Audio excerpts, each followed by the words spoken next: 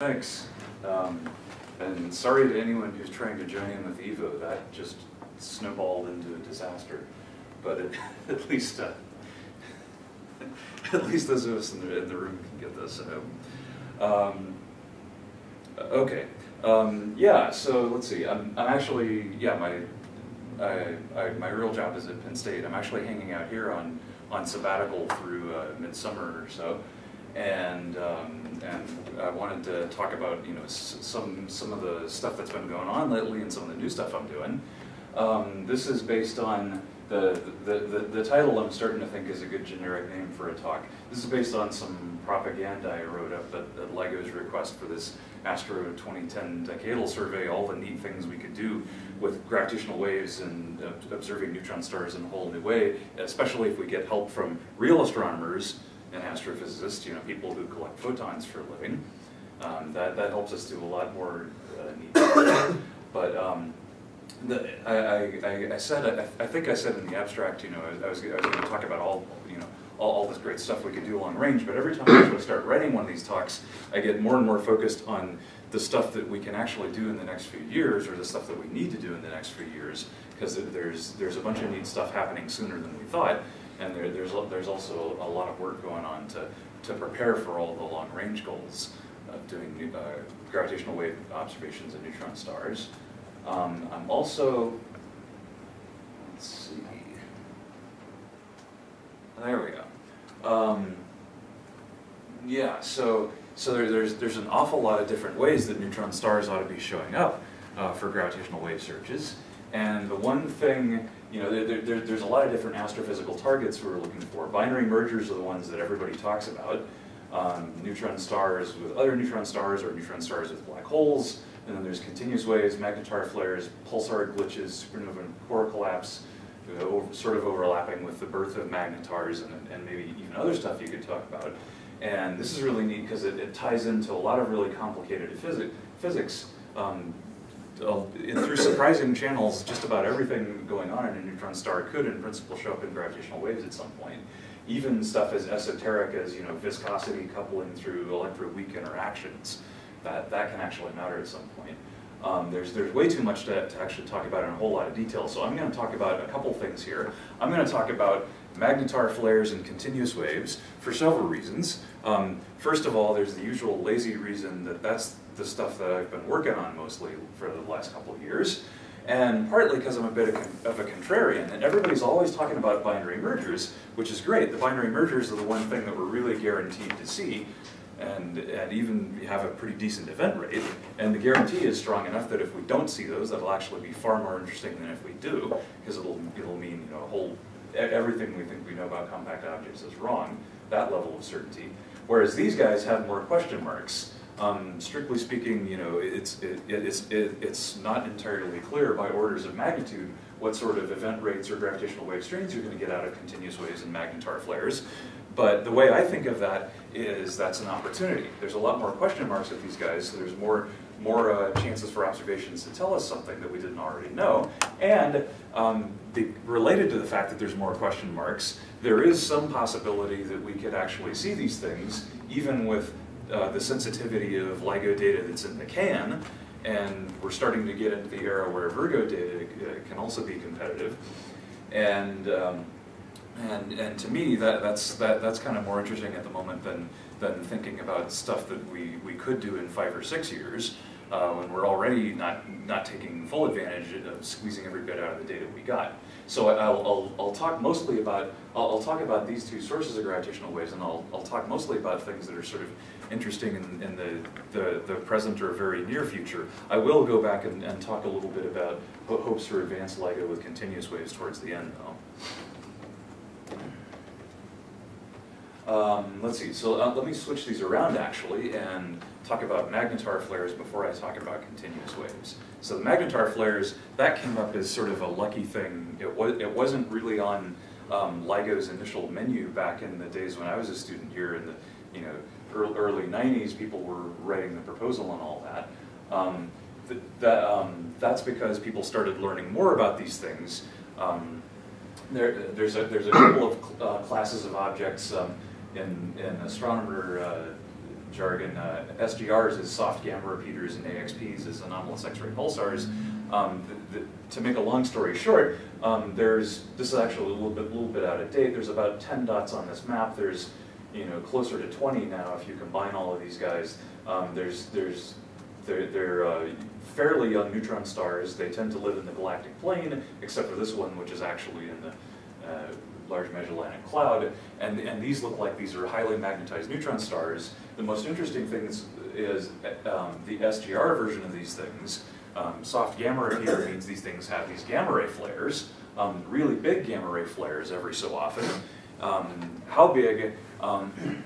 Well, if you go into the statistics of all the flares people have looked at, it looks like, if you plot a histogram of flare size versus the rate, it looks like these things are distributed with the Gutenberg-Richter power law, which is the sort of power law that you see for earthquakes, for example. Yes, it's that Richter, the guy who was here and did the earthquake scale. And there's other stuff, actually, also if you look at the waiting times, it looks like earthquakes. And there are a bunch of people, including a guy, Jay Maynard at Penn State, who did all sorts of lab experiments, carefully putting things in a vise and breaking them. And this is universal sort of brittle fracture behavior. So there's that and a lot of other things that have led a lot of people to believe, with some skepticism in the early 1990s when Duncan and Thomson started proposing this, but more and more belief nowadays that what's going on in these things is there's a very strong external field from the spin downs of these neutron stars. It should be on the order of 10 to the 14 up to 10 to the 15 Gauss, and you could argue it's even stronger inside. That's going to be sort of twisted up as these things are born in supernovae, and the twists are going to be sort of gradually propagating out of the crust and twisting the crust around. And you get little flares sometimes, and occasionally really big flares going all the way up to 10 to the 44 ergs, or that was the story up to 2004, and that was a nice fit. I remember in the almost exactly 12 years ago, as I was finishing up my thesis here, Roger Blanford was asking me about something else, which I'll come back to, and the maximum elastic energy in there, and it's of order 10 to the 44 ergs. Roger was thinking that in the context of something completely else, but it was a nice story that fit well. If these are coming from magnetic fields twisting the crust until it breaks, you would expect this power law distribution and then this maximum energy.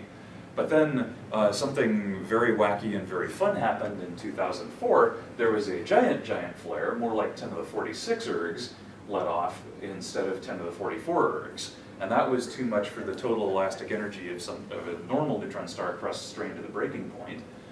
I was, I was looking at something completely different for continuous waves, which I'll come back to, but I happened to submit this paper on the crust elastic energy goes like a volume integral of the shear modulus times the strain squared, and you push the strain up to the maximum strain, the dimensionless number, you push things around until the crystal lattice breaks. The shear modulus is ergs per centimeter cubed, basically how much energy per centimeter cubed does it take to make a unit deformation of this thing.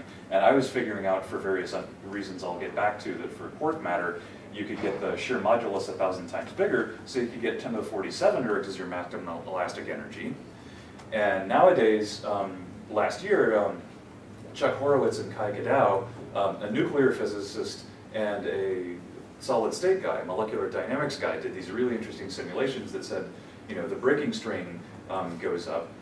So by a factor of 10, it's quadratic in that. So even for normal neutron star material, you could bring this up to 10 to the 46 ergs. Anyway, we're looking at some pretty serious energies getting let off in gamma rays, and if that's tied into elastic energy of the crust being released, you can imagine that's going to pop the neutron star around and also emit gravitational waves. So, what is the dimensionless strain that they're proposing? The breaking strain that they're getting is 0.12, which basically is, we were using 10 to the minus 2, and now it's 10 to the minus 1. In fact, the highest ones when they play around with this are about 0.12, which is precisely the ideal strain that you would see in textbooks going back for decades that nobody ever thought was going to happen. And the reason why that happens is very simple. the normal way things break is you make vacancies and they start piling together and make other vacancies, and when the pressure is so big, it's too expensive to make vacancies. And they did all kinds of games with this. They drilled holes in their little initial data slab of stuff, and they do crazy things like write your phone number in domain walls and imagine all kinds of weird stuff, and it all gets crushed away. So that's pretty interesting for continuous waves too, which I'll come back to. So the 2004 giant flare was kind of a surprise to everybody, and this was really driven by Sabi Marca. We took advantage of it in LIGO, and I got sucked into it too. There have been several LIGO searches so far. There was one just of the giant flare.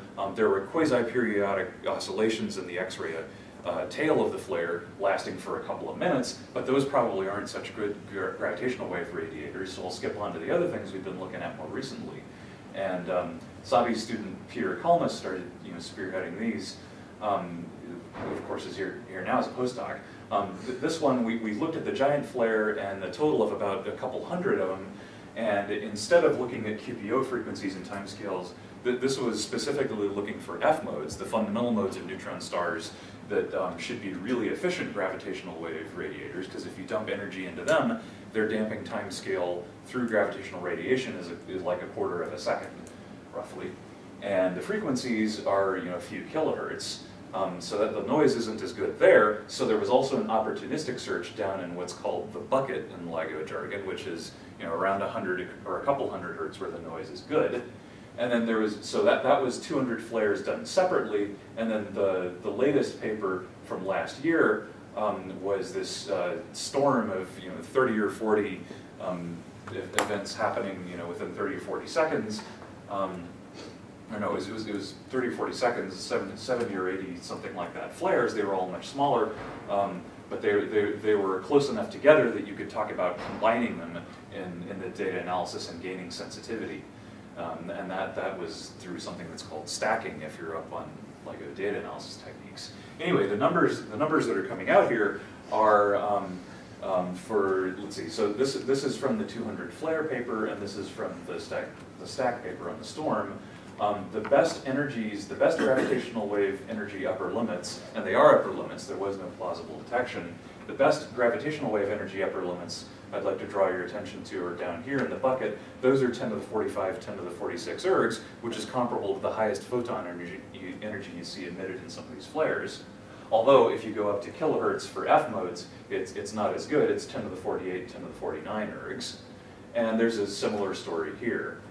F modes versus stuff down in the buckets.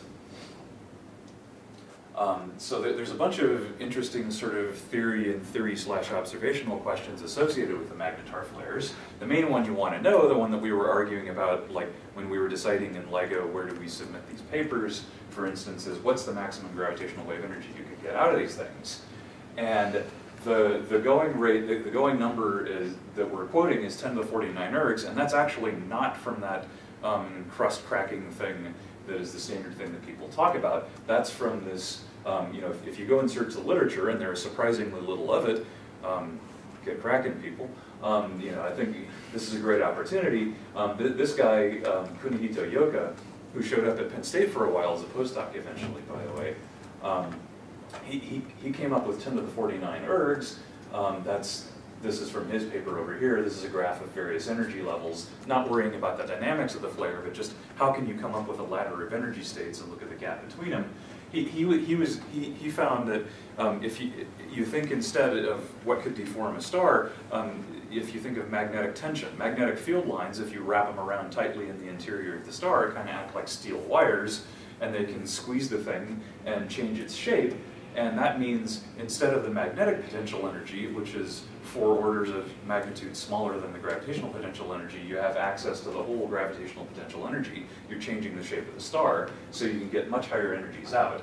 And you're also, instead of maybe just popping off some stuff in the crust, which is less dense than the average of the neutron star, you're messing around, if you have some reconnection event, changing these magnetic field configurations down in the core, then you're going to have the highly dense stuff down in the core moving around really fast to adapt, and that's good for gravitational radiation. And to make a long story short, I'm just edging close to finishing something with Alessandro Corsi, we went back and looked at that more carefully. This number is actually coming from something really crazy, even by the standards of crazy, when you try and come up with crazy high numbers to compare to at initial LIGO sensitivity. But it actually, with this model, it looks like he got roughly the right maximum energy, kind of for the wrong reasons. You know, looking at very, very soft equations of state, but basically we can put reasonable but sort of different boundary conditions on how the magnetic field changes and still come up with these really big 10 to the 49 numbers, which tell you that initial LIGO is starting to edge into interesting territory with these searches. But isn't that the total magnetic energy? I mean, it's not really do that once. This is well, that's the thing. The 10 to the 49 ergs, if the internal field's an order of magnitude stronger than external, 10 to the 16 gas, yeah, 10 to the 49 ergs is the total magnetic potential energy. But the key point, the key thing that's neat here is it lets you feed off the gravitational potential energy, which is a lot bigger. So you could do it maybe 10 to 100 times during the star's lifetime without you know, getting rid of the whole field. So you're not limited to just one. So that's one of the really neat things about this model. It's also very hard. Well, there's a lot of other weird stuff about that that I'd love to talk about afterwards. And well, we ought to sit down and talk about this anyway. I'll be here for a while. But yeah, this is a neat lever, you know, a 10 to the 4th lever arm for the relatively small magnetic field with 10 to the 49 ergs potential energy to grab onto the 10 to the 53 ergs available in gravitational potential energy, moving high density stuff around. So what we had to look at, some of us who were, you know, Peter and Sabi and I and Kip Cannon, who's also here, we had to work out some things to do this stacked storm search where we were combining or stacking these 30 or 40 seconds worth of rapid fire flares, and we had to ask and at least come up with hand wavy answers to a bunch of questions like, are the gravitational wave and electromagnetic energies correlated, or are they not correlated? If you go back on this slide, you'll see there's a fluence weighted stacking and a flat stacking. That's basically coming down to different upper limits for different assumptions. You know, do we weight the gravitational wave bursts by the electromagnetic energy or not? We assume they're uncorrelated and weight them all equally. You could even maybe imagine anti-correlated. Like, it's a rare thing, but there was at least one case. But you know, Mazets and a bunch of coworkers in the 1990s saw this thing which, you know, came out with like 10 to the 42 ergs total energy, but there was never a gamma ray flare. There was this soft X-ray heating up for a bit and then vanishing in a few minutes, so it sort of looked like there was a subterranean flare. Maybe some of these things pop deep inside and they don't give off much gamma rays, but they do give off gravitational waves. And there's all sorts of stuff about time scales and, you know, are there delays or drifting funny things happening that you need to at least have some answer for. We gave very hand-wavy answers, and really, as far as I'm concerned, the main purpose of this methods paper was just to point out that these are interesting questions for people who really know what they're doing to go and try and work out better. For example, what is the maximum gravitational wave to electromagnetic energy ratio in a flare? That is something that Christian Ott listened to, and he's working now that Peter is here. They're working on a bunch of stuff related to that. There's also, well, in principle, if we measure one of these things, we get the fundamental mode frequency. That's going to tell us basically the mean density to order of a % accuracy. That's pretty neat, but there's a bunch of other questions to try and really nail down that number. The last time people looked at this relatively hard was a decade ago when there were no observations and they were leaving out some practical things. There's also a lot of funny stuff that can happen when you consider how the fundamental mode, the thing that's radiating gravitational waves really well, is coupled maybe in very strange ways with driftings and avoiding crossings and stuff till the other stuff related to magnetic fields and threading the core of the star. And the one person who's really sort of thought of and published about this at some level of seriousness is Yuri Levin. And unfortunately, a lot of people are not basically picking up on what he did, but he was asking very interesting questions. And there's a lot more. So I'm hoping people who are not connected with LIGO at all will start start looking more at this. Okay. So anyway, that was the magnetar flares. That's the quick one. Continuous waves then, long-lasting gravitational radiation is going to be just by a little bit, I guess, the majority of this talk, because there's a lot of stuff here. Basically, we're looking at rapidly rotating neutron stars, not magnetars, and you need to have some kind of asymmetry on a rotating star to sustain something for a long time, comparable to the observation times that the data runs. And that means if you put together the LIGO bucket frequency of a couple hundred hertz, that tells you you're looking at something like 10 to the 10 cycles per year. So it's a horrendous data analysis challenge to try and find these things, because match filtering tells you, things go haywire if you slip by a cycle. But on the other hand, if we do detect one of these things, we can measure something to a part in 10 to the 9, 10 to the 10, and we can tell a lot of interesting stuff. For example, the all-sky surveys, which I won't actually be talking about from now on, the all-sky surveys for continuous wave sources could tell us a pretty handy position on something if we do detect it, and people can go out and look at it with telescopes. We're hoping they do that. To maintain the asymmetry, I'll go over a couple things related to mountains. You can hold them up through elastic forces, the normal things we think of as mountains. And then there's various things with magnetic fields. There's a couple varieties on the inside and the outside of the neutron star. And then there's normal modes, the R modes. So the first thing you want to know about mountains, going back to theory stuff, is how big could they be? So for elastic mountains, there's actually a bunch of stuff on this going back to 1970 or so. People were spurred by the first pulsar observations and pulsar glitch observations in particular, saying, okay, a neutron star's got to have part of it solid, and you can. They thought that mountains appearing and disappearing, cracking away, were sort of a glitch mechanism, although that's tricky. The standard number in recent years, if you look at a standard neutron star, the maximum ellipticity. So this is basically a quadrupole moment divided by the moment of inertia, or it's the difference between the equatorial and polar radii, or it's sort of delta r over r, fractional number. The maximum they were looking at was a few times 10 to the minus 7. If you were assuming the usual breaking strain we worked with in the old days, 10 to the minus 2, and that's fairly low because you're looking at a thin crust, which is fairly low density compared to the rest of the star. The shear modulus, the thing that you're interested in to see how tough this stuff is, and ergs, and so on, is it scales as some power of the density, some positive power of the density. So this was a pretty wimpy number. And then with LIGO observations coming up, I started asking about what about these other very strange things that people have postulated at the core, nuclear and particle physics-wise. Some of these things have lots of solid stuff at high density, and they would talk here and there in these papers going back a long time about maybe this is related to glitches and maybe you can release a lot of energy, but nobody ever tried to calculate. So I started looking at numbers. The most robust sort of models you could look at are mixed phase stars.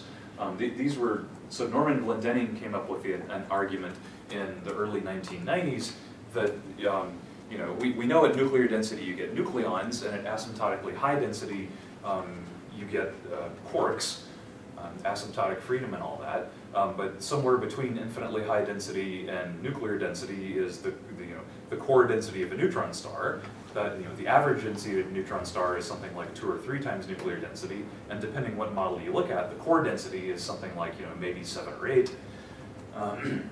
So does wacky stuff happen in that range or not? Regardless of a lot of unknowns, Glendenning came up with an argument that no matter how it happens, the phase transition from baryons to quarks, possibly going through other funny stuff along the way, happens gradually, and when you look at it macroscopically, it looks like a crystalline solid. So something up to half the volume of the star or more, and it's pretty dense, so you could get an ellipticity maximum, something like 30 times higher, 10 to the minus 5, and that was my number from a few years back. It looks like it's even almost an order of magnitude an underestimate. I've got a student looking at that in more detail now. But the really wacky numbers, if you look at quark stars, at the time there was this phenomenological model coming out of Peking University. Nowadays, you can also look at this more respectable thing from Frank Wilczek and Raja Gopal about color superconductivity. Basically, you get the whole star looking solid and at high density, so you could get up to a few times 10 to the minus 4, 10 to the minus 3, maybe even above 10 to the minus 3 ellipticity. And that was all with the old breaking strain. This number is linear in the breaking strain. So Horowitz and CaJAGWR, we were just talking about, they knocked the breaking strain from 10 to the minus 2 to 10 to the minus 1, with some caveats, which they're careful to spell out. I won't be quite so careful. The breaking strain, well, it looks pretty reliable for the neutron star stuff. So now you can talk about a few times 10 to the minus 6 maximum ellipticity for that. For the wacky stuff, it's, you know, mixed phases of quarks. It's a bit less clear, but well, we can hope. So anyway, you could get really high ellipticities, and it turns out these are interesting even for initial LIGO results, which I'll talk about momentarily. But first, let me go through the theory of something completely different for emission, continuous waves from normal modes. Now, there's a whole zoo of modes of neutron stars. We mentioned the F modes a few slides back.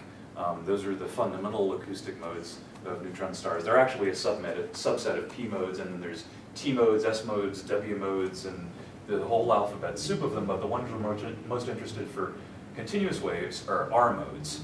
And these are subject to the Chandrasekhar-Friedmann-Schutz instability, where gravitational wave emission, you know, you stir these things around, and this is roughly what an R mode looks like, by the way. It's this sort of, if you look at it globally, it's this sort of horizontal pinching pattern that moves around on the star. Horizontal, I mean, you know, it's not radial. It's locally, you know, moving things around on equipotential surfaces. That's important because it means they emit gravitational waves in a funny way, and they also don't couple so much to viscosity. And one of the funny ways is they're always unstable, so that gravitational waves drive them instead of damping them until something funny and nonlinear happens. So there's a couple scenarios after a lot of work. There's a couple scenarios that look survivable these days. Newborn neutron stars, if you really try and push it, talking to Ruxandra Bondarescu, you know, you could push it to maybe of order 10 to the 3 years, keep something living at low amplitude, even when you put in all of the funny effects of viscosity, which killed the other modes people looked at, that could be unstable to gravitational radiation. And you can also keep these things alive in accreting neutron stars, which is an attractive scenario for various reasons, which I'll come back to at the end. Okay, so just a brief flash of what LIGO is looking at, and one of the things LIGO is looking at in terms of continuous waves is there's a search, it's just been accepted recently for APJ, here's the archive number, there's a search for 116 known pulsars in the LIGO band. That's the most sensitive search for continuous waves in terms of the strain we can see, because we know what we're looking for. You know, radio astronomers, for example, monitor the Crab pulsar every day and tell us exactly how the frequency's wandering around and whatever it's doing. That helps us track these things much more sensitively than the all-sky surveys, where we lose almost an order of magnitude in strain, or 2 orders of magnitude in luminosity in what we can see. This is just, it's a bit more than half of the known pulsars in the LIGO band.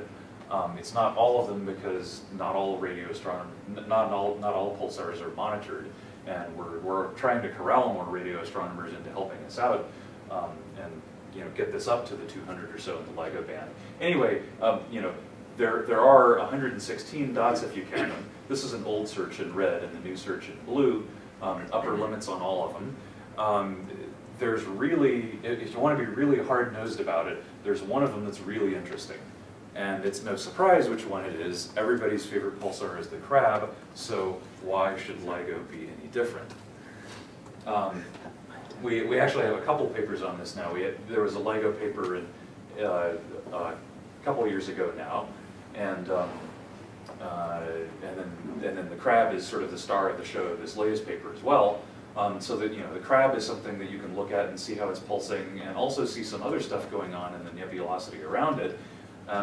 And so we can say it's interesting because we can beat the spin-down limits. So if you observe this thing flicking on and off in the middle, which it does in all kinds of electromagnetic wave bands, you can track the frequency and the frequency derivative, and you know roughly the distance to this thing in the moment of inertia. So you can say if all of the angular momentum was radiated as gravitational radiation, this is the strain it would take. So this is the spin-down limit on h naught, the strain amplitude we'd like to quote, and it's about 10 to the minus 24.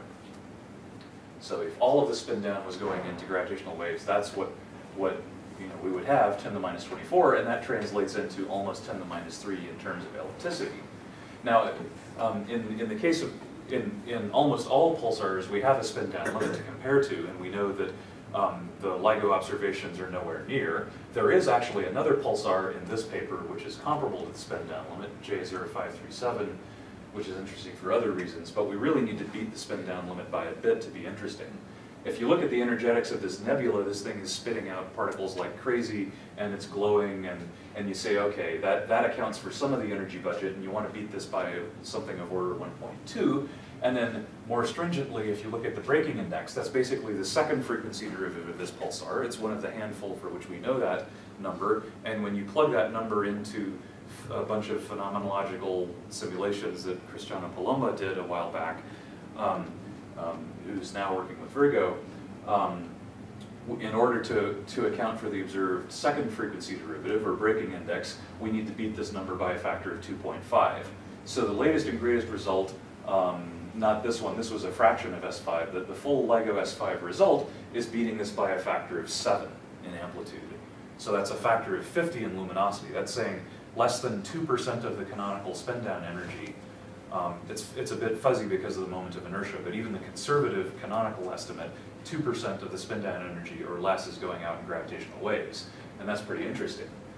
Even with all of this extra stuff, from the extra constraints from the nebula and the breaking index, we're beating that by a pretty good bit. And this isn't just eye candy. This picture was also important because the pulsar wind nebula, you see there's sort of a torus and jets coming out, and you can guess the inclination angle of that, of the axis of rotation of the neutron star from that, and that tells you something about polarizations, which feeds into the gravitational wave search and gives you a better upper limit. So that's one of the things helping us out with beating it by that factor of 7. Now that factor of 7 is coming from a search where you assume that the gravitational wave timing drifts and wobbles around. You know, the gravitational wave frequency moves around in exactly the same way that the pulse frequency in radio and X-ray pulses and all that moves around. We also did a search. You could imagine, because these things are observed to glitch every now and then, that is, the frequency will slowly drift down, down, down, and then boom, it jumps up a bit, and the drift rate changes a little bit for a while too. When you look at the pulsar glitches and do a little numerology with the biggest glitches that have ever happened, you can say, okay, this looks like there are two parts of the neutron star gradually spinning a little bit out of sync with each other and then bam, coming back in together. And you can say, all right, if these two parts are a little out of sync over time, and one of them is emitting the E&M radiation and the other is emitting the gravitational radiation, we can search an area around the timing solution that the pulsar astronomers give us. And there we got an answer. That was Joe Betzwieser's thesis. Here in the front row. That search, well, we didn't beat this thing by a factor of 7, but we basically beat it by a little bit. We beat the spin down limit over this wide parameter space by a little bit. And the hidden sensitivity came from the fact that you're looking over a big parameter space, so statistically there's more chances for the noise to jump up. You have to be stingier about detection of your injections that determine your sensitivity. There's also, so that was in the older paper, and in the newer paper, so the old paper, the first one on the crab, stopped at 9 months into S5 because there was a glitch, and we didn't handle that at the time.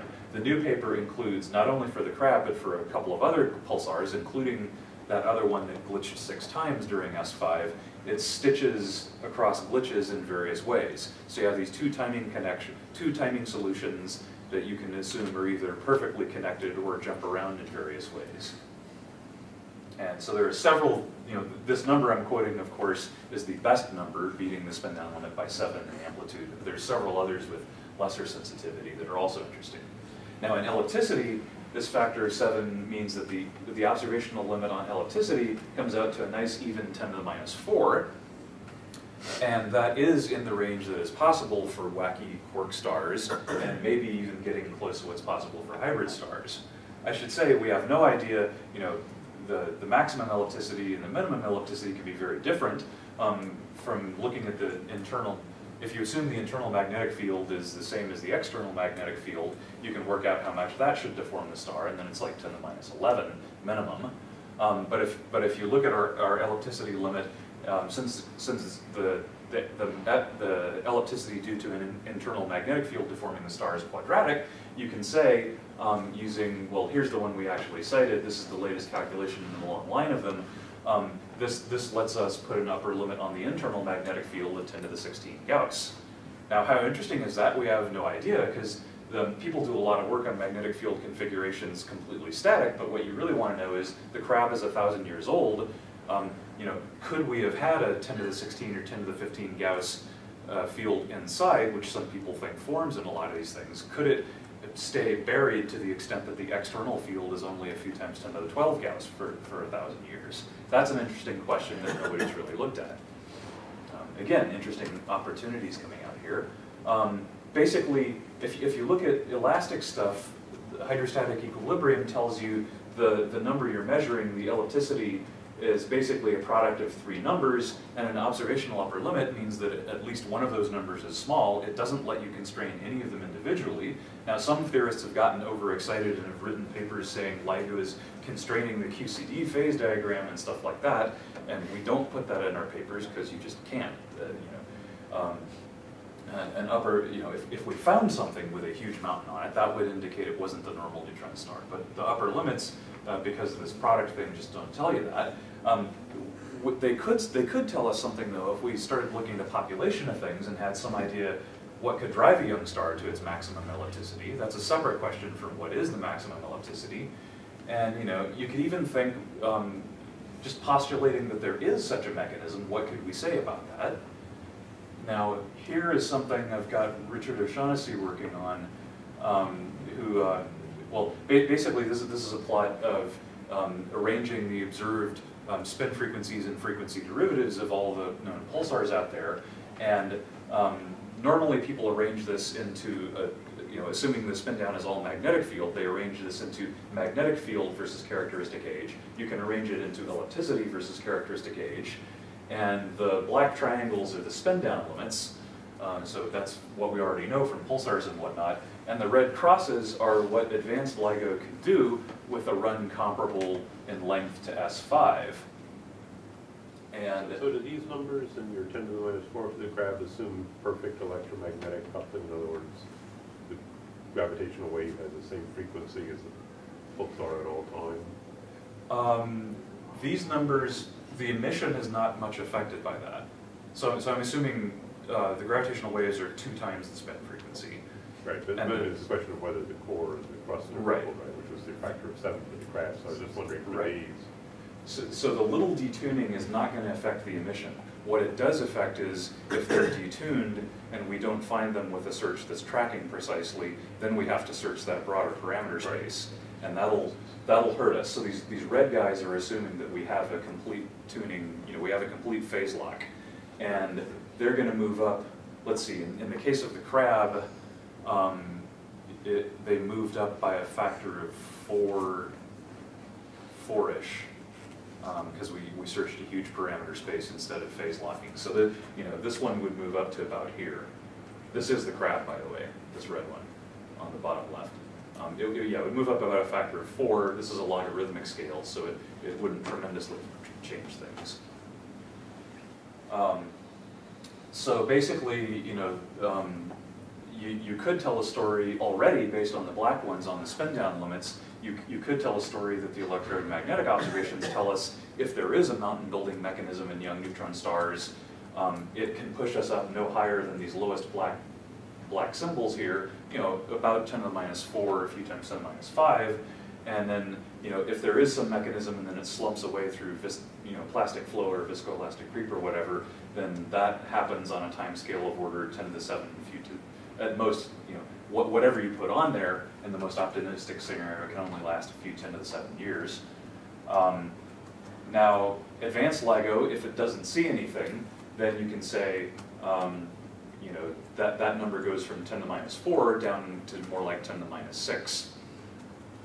And if it does see something, the latest normal neutron star maximum ellipticities are around in here, so there's a shot at it with something like half a dozen of these young pulsars, if there's a phase locking between the electromagnetic and the gravitational wave signal. Now the sensitivity is going to get worse, if like you're saying, if we see nothing there, and we have to account for searching over a broader parameter space too.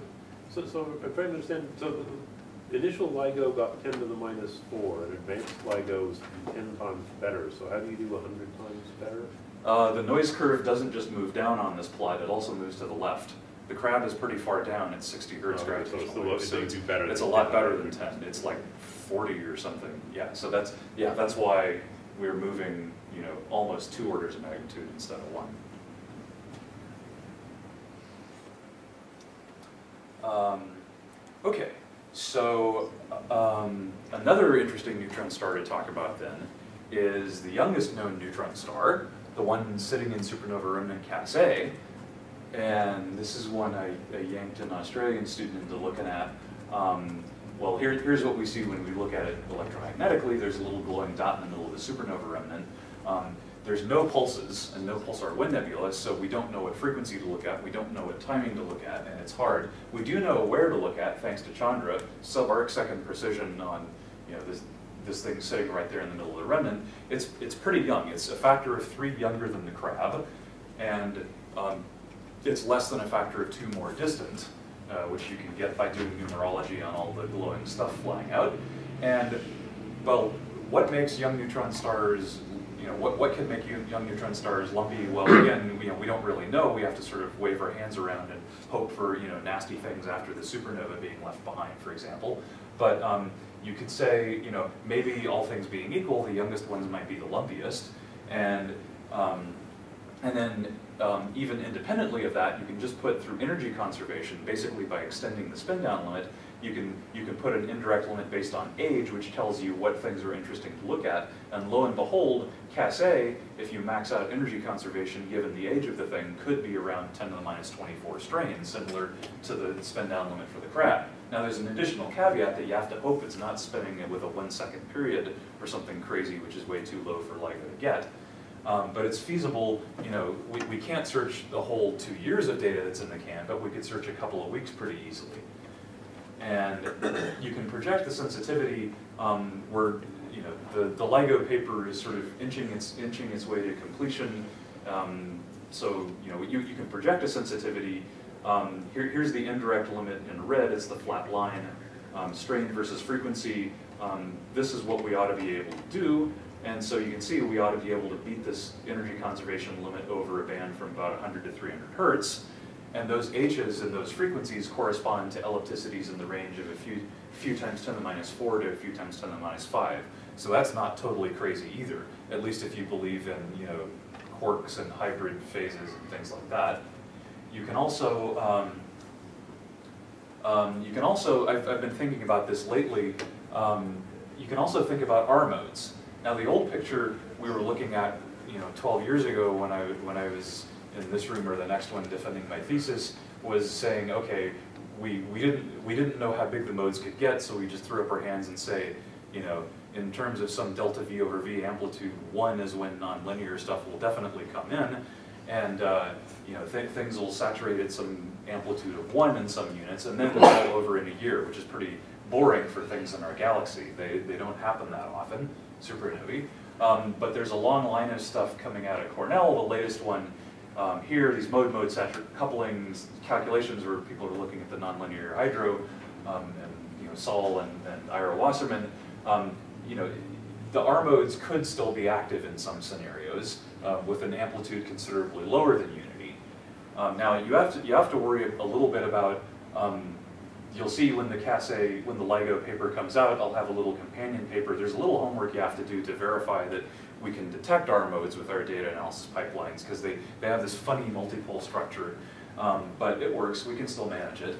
And you can calculate indirect limits like spin down limit and whatnot on R mode amplitude as well. There's one caveat here. When we talk about an ellipticity, we talk about a constant ellipticity, and it's just spinning around and making this sine wave. But with R modes, the amplitude of the R mode itself can jump around in funny ways, because these mode networks, these nonlinear hydro calculations, they're incredibly complicated. There's lots of different regimes, but in most of the regimes, the R mode is not sitting there with a constant amplitude. It can sit there with an amplitude for a while, and then jump up to another amplitude for a while, or jump down, or do wacky modulation things. And so we're really measuring an RMS R mode amplitude and putting, like energy conservation limits on that. And if you estimate what the indirect limits I was showing on the previous slide correspond to in terms of R mode amplitudes, in terms of an amplitude we use, not the one Sol uses, the spin down limit, or the analog of the spin down limit, can get you down to a few times 10 to the minus 3. That's a few times 10 to the minus 4 in terms of the amplitude you use. That's pretty close to this parametric instability threshold, so it's not totally crazy to think that something could be happening.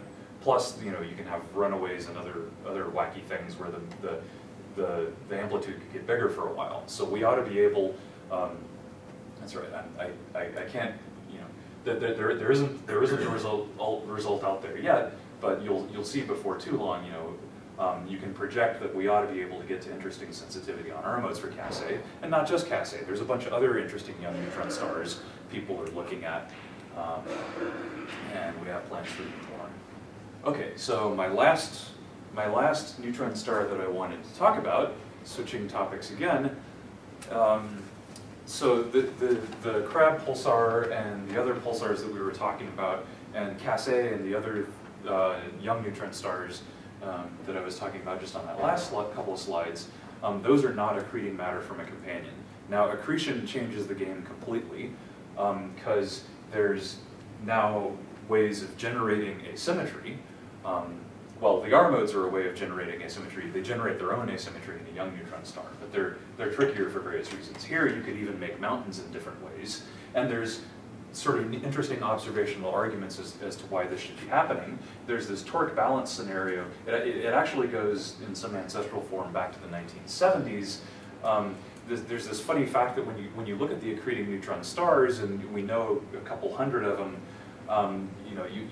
you look at these things, you can infer the accretion rates from the X-rays, and even over a huge range of accretion rates, the spin frequencies are not varying as much as you would think, and the spin frequencies are not as high as you would think. And it looks like Lars Bilston was the one a dozen years ago who really put this on a really firm footing. It looks like there's something holding them up at a certain frequency. Gravitational radiation goes pretty steeply with frequency, and so that's a good candidate. And Lars figured out that there's a natural way, if stuff is spilling down onto a neutron star from the accretion disk over here, that it'll heat this part of the star, and the electron capture layers that form the structure of the neutron star, this onion-like structure, they'll get puffed up, and that'll be a natural way of generating asymmetry.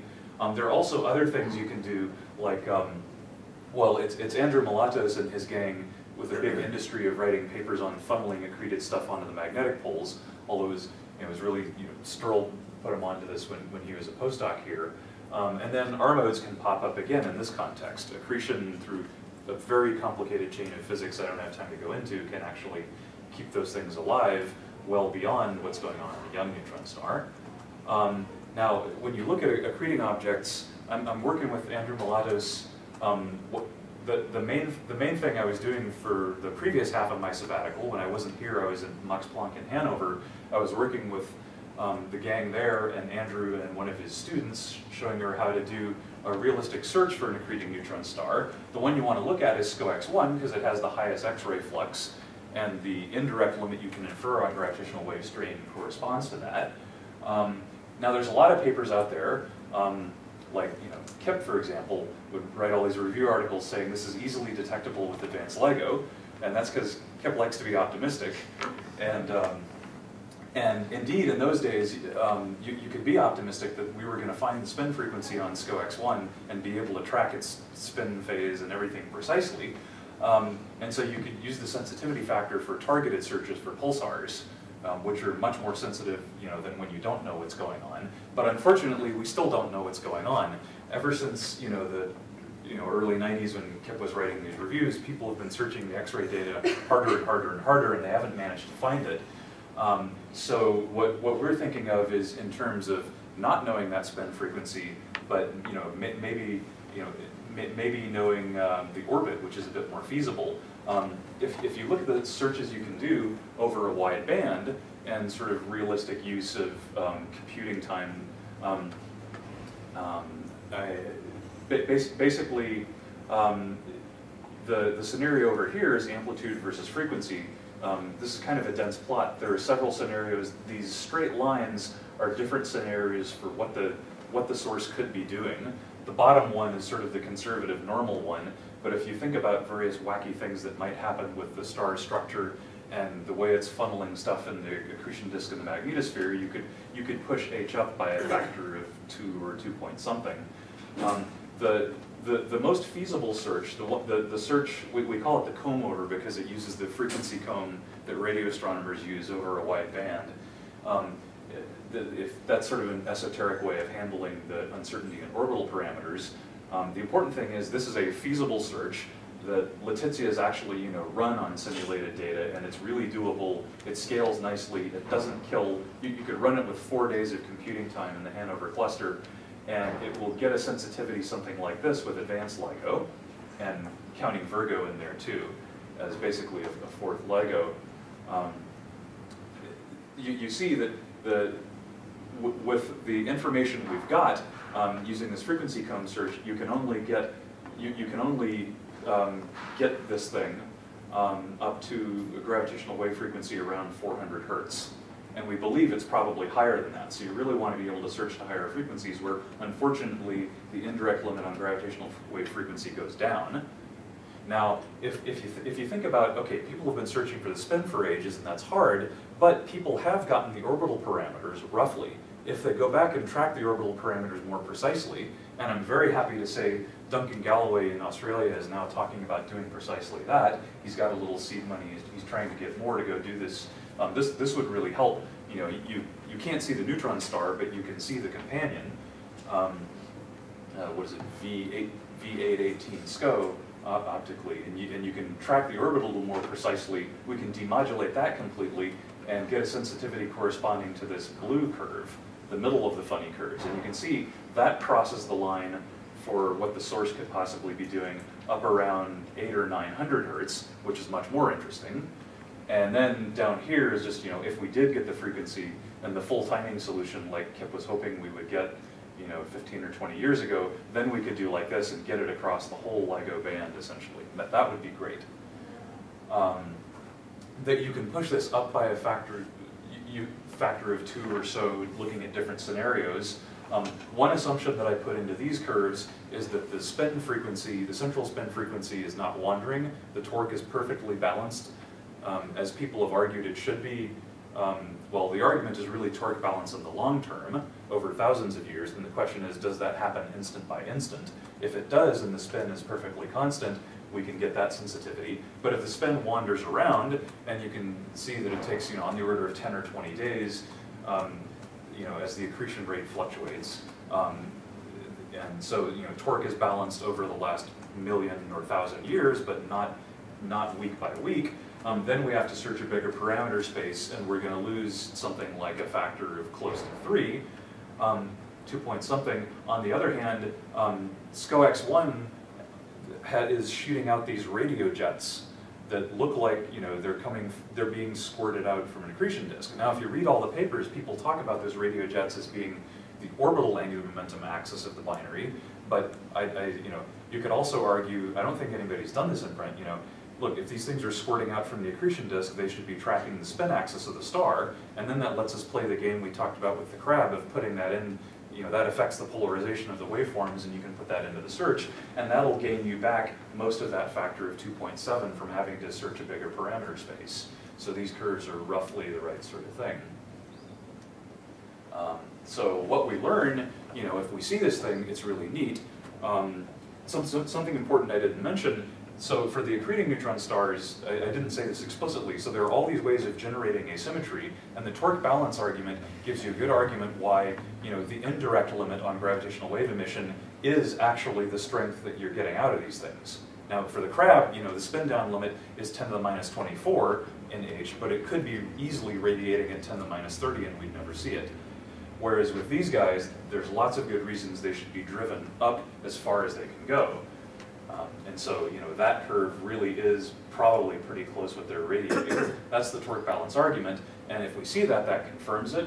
And it can maybe tell us some other things about accretion if we're able to distinguish between these different possible curves. And also, if we talk about the spin wandering every couple of weeks versus the spin staying perfectly fixed all the time, the torque balance happens very fast. If it happens very fast, it has to be an emission mechanism that responds very fast, like an R mode. And if it moves around as the accretion rate varies, then you're looking at something buried deep in the crust that's feeling the last long time scale average. We can tell, basically if we find gravitational waves from SCOX-1, we can narrow it down. we can tell the astronomers to narrow down what frequencies they're going to look at for X-ray pulses or what have you. And that could help them a bit with their search problem. And if they do identify the spin frequency, depending where you find it, if it's a ratio of, if the gravitational wave frequency is twice the spin frequency, or if it's 4/3, that also tells you if the emission mechanism is a static ellipticity or an oscillating R mode. So there's all kinds of neat stuff we could get out of that. Okay, so I'm up to my hour now. So the takeaway points I wanted to leave you with are just that, in spite of the fact that I would bet pretty good money actually that people are right that binary mergers are most interesting in the long term because they're safe, they're guaranteed to happen. The magnetar flares and continuous waves, the wacky stuff that we weren't thinking so much about, those are already interesting with data we have in the can. Even with upper limits, we're starting to do little nibbles of astronomy here and there. And they relate to a lot more neutron star physics than just the equation of state. There are ways of reading equation of state off of tidal disruption and things like that, but here we can look into crystallography and all sorts of things. And the really neat part of this is every time I start trying to cobble together my notes on what's been done lately, it's a never-ending series of, there's a lot more interesting questions being opened up than answered. Not just in observation, but in the theory and the all-important interface between theory and observation. So there's a lot of neat stuff to look at here. Thank you for your attention.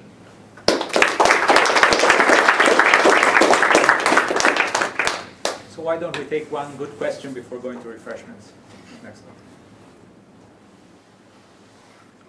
And these types of surges that aren't, if you look at the delta F over F, presumably they're not narrow like a millisecond pulsar. Do you have templates, or could you use a cross-correlation technique between our multiple interferometers? The known pulsars, like the SCOX-1. SCOX-1. Well, we really don't know what the spin of SCOX-1 is at all, so we'd want to search over hundreds of hertz band.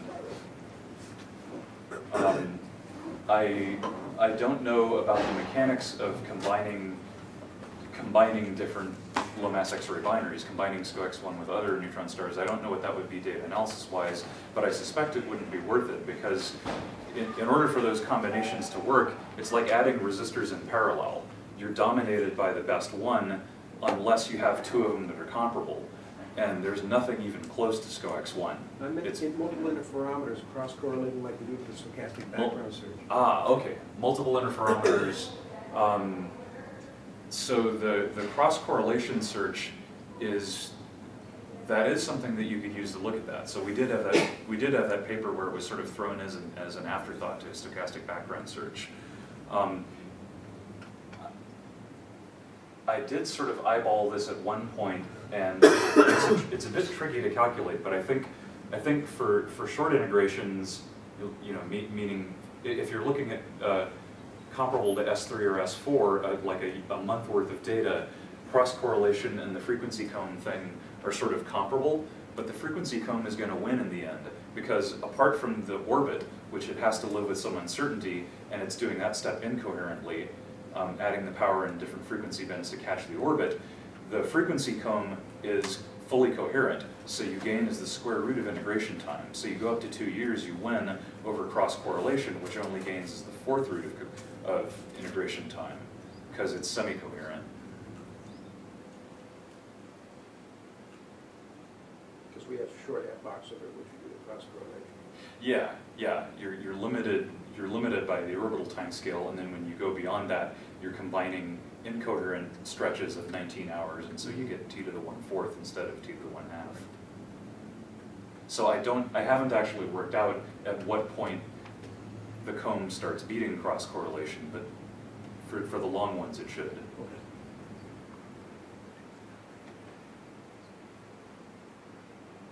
Great. I think Ben can entertain more questions for a while. Thank you.